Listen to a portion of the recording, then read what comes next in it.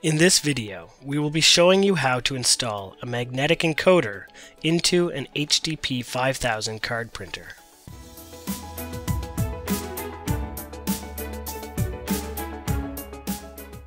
Before you start, you will want to remove power from the printer by pulling the cord out from the back of the printer. And then open the front cover and remove the film cartridge.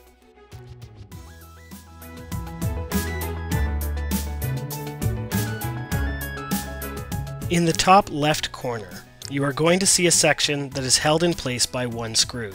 You will want to remove that one screw and then use your screwdriver to pry that section out a little bit and remove it the rest of the way.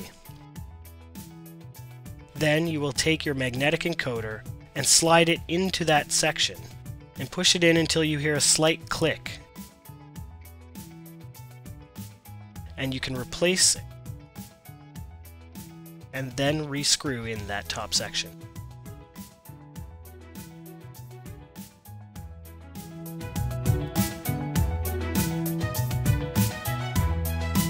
Once the magnetic encoder has been installed, you can double check that it is being recognized by the printer by going to the Info option on the screen and clicking Next until you get to the magnetic section.